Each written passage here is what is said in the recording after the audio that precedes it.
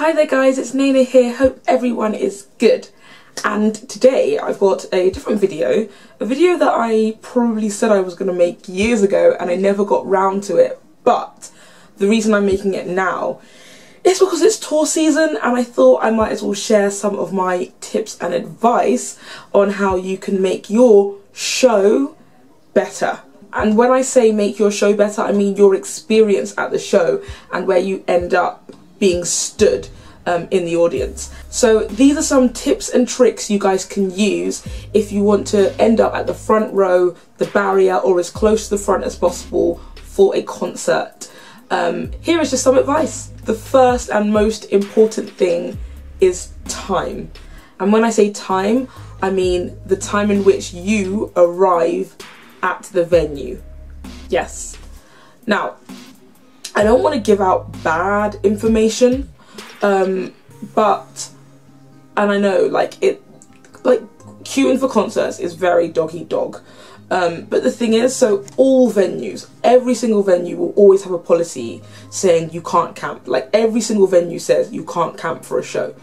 But then like 9 times out of 10, people will start camping regardless.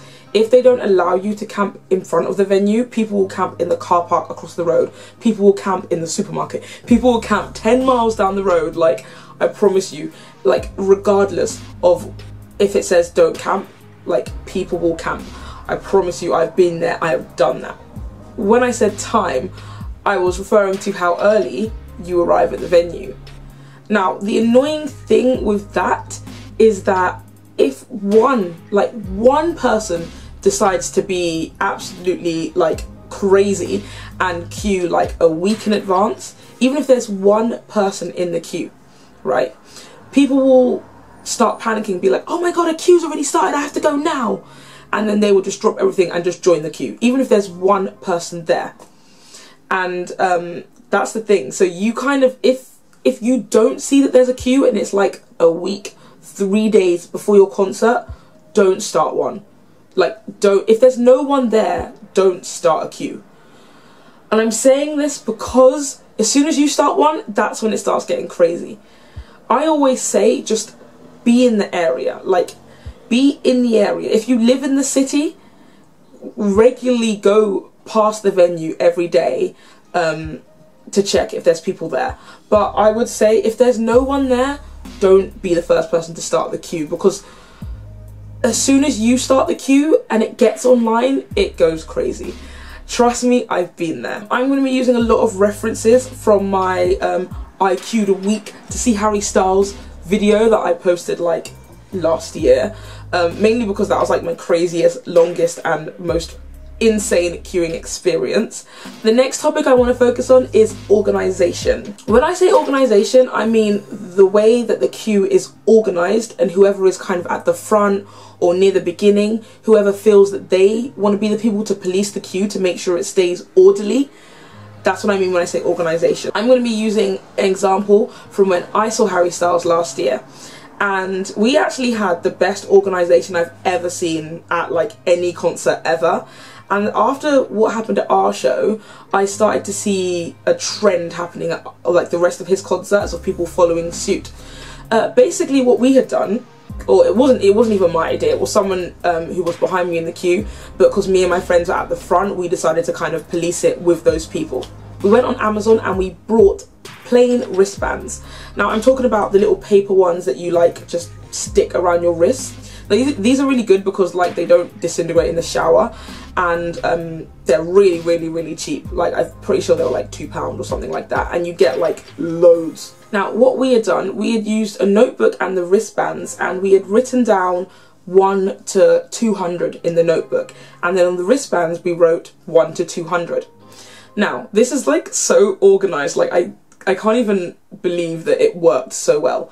But everyone that joined the queue, we gave them a paper wristband with a number, and we wrote their name next to the number in the notepad. If they were holding a space for a friend, we would write down the friend's name in pencil next to the number that they were at.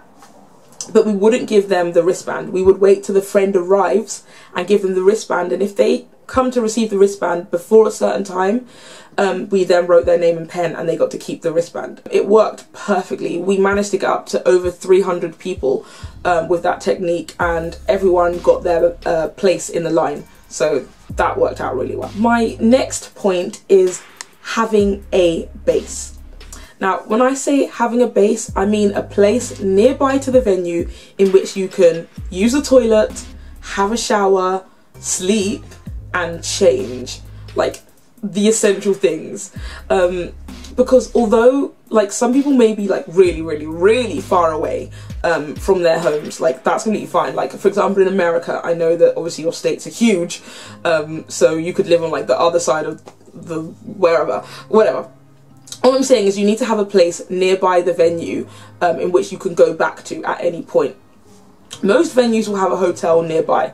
Now, what I suggest is just you and your friends, all of you together. If the hotel is too expensive, get as many people as possible as you can into a group, and then all of you just book a hotel room. If there's like 10 of you booking it and the hotel room is like £100 or $100, that's £10. Like, that's cheap. Anyone can afford that. That is what I did when I saw Harry Styles. We had a hotel about 5 minutes walk away from Manchester, and from Hammersmith, and we would go there for the toilet, we would go there if we needed a nap, if we need some quiet, and of course to shower and get ready for the show. Okay, so the next point is equipment. So to make your queuing experience a lot better, make sure you have the right equipment suitable for the weather that you are in, and also for comfort. So for example, when I saw Harry Styles, which I'm gonna keep saying that every single point, I'm gonna bring up this concert as an example. But when I saw Harry Styles, it was October, it was freezing cold, and it was London, so it's freezing. We had duvets, we had sleeping bags, we had pillows, some people had tents.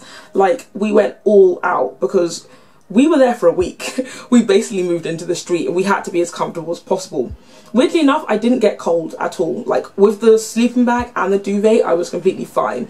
But I would just say, like, do not go, if you're planning on staying overnight at a concert, do not go without the right equipment, because you will, like, okay, not die, but you will be suffering, and you don't want that. You want it to be as easy as possible, because it's already hard enough to queue for a long amount of time. Here are just some do's and don'ts with the whole holding places thing when it comes to shows. Personally, when I'm going to a show, I will always have like my 1 or 2 friends that I'm really close with that I want to be with at the show. Now, most of the time, like, I'm only friends with people who are as crazy as I am, so they are prepared to camp and do crazy shit like I do. But if you do not have friends that are prepared to do that, then you shouldn't break your back to hold a place for them. I'm really sorry to say this, but it's just not fair to everyone else in the line. Like, and it's not fair for yourself. So, for example, when I saw Harry, we got there on Monday and the show was the following Sunday. There were people that arrived on Tuesday and Wednesday, and their friends couldn't arrive until Saturday, and they thought it would be okay to hold a place for their friends. It's not okay. It's not fair for everyone else who's queuing. It's not fair for everyone else who comes behind that person. It's just not fair. If that friend can't queue for any certain reason, then they can't queue. Like, that's it. They shouldn't get a place. If you are really good friends with this person, and this is what's really important, if you're genuinely good friends with this person and you really want to spend the show with them, you will go and queue with them. You will not queue without them. So I always find it weird, like, we had so many people at the Harry show that were arriving early saying that, like, their plus ones are coming, like, in 3 days. It's like, well, why are you the mug that has to hold the place for both of them? We had some people that just couldn't be bothered to queue. Like, that's not fair. I understand if there were certain reasons, like, for example, if you had work or other things, but when I saw Harry, I had work. 3 out of the 5 days I had work. I went to work to 10 PM, and I went to Hammersmith afterwards and spent the night and went back to work the next day. That is dedication. The next point will be judgment. Yes. Now, this is a hard one. So, when you start queuing, a lot of people are going to walk by and be like, what are you waiting for? Who are you waiting for? What are you waiting for? Like, every single minute of the day people are going to ask you, what are you waiting for? Are you homeless? Do you want some money? Do you want some food? And you just be like, no, I'm waiting to see Harry Styles. No, I'm waiting to see BTS. No, I'm waiting to see so-and-so. People just continually judge you. It's just like, it's just going to happen. If it gets crazy and you have a lot of a queue, the news will come. Yes. Because a lot of news came for Harry, and I've just seen lots of news clips from the BTS shows in LA. The news love to film young men and women queuing for people, like for things that they love, like it's strange. And yet there's people that will queue and go crazy for like sports events, but they don't get any judgment. It's just what comes with being a fangirl slash boy. It's the judgment just comes. You just have to brush it off your shoulders and just not care about it. But yeah, it's all about what's there in the end. Don't listen to people's judgment. The next point is the final day slash final hours. Now, as I mentioned before, you should have a base. It's really important that you should have somewhere nearby that you can go back to at any point to get ready, especially when it comes to the final day. So the final day, if you're sleeping slash camping, you will be rough AF when they finally move you from the street into like the pens. You will look rough AF, but once you're in the pens, then you are there till the end. So you're allowed to like go and come back, go for a couple hours and come back, go and get ready and come back. The most important thing, and I highly, highly stress this, to make sure you have peed before the doors open, because you need to remember, once the doors open, you can't go to the toilet because you are crushed against the barrier if you're at the front.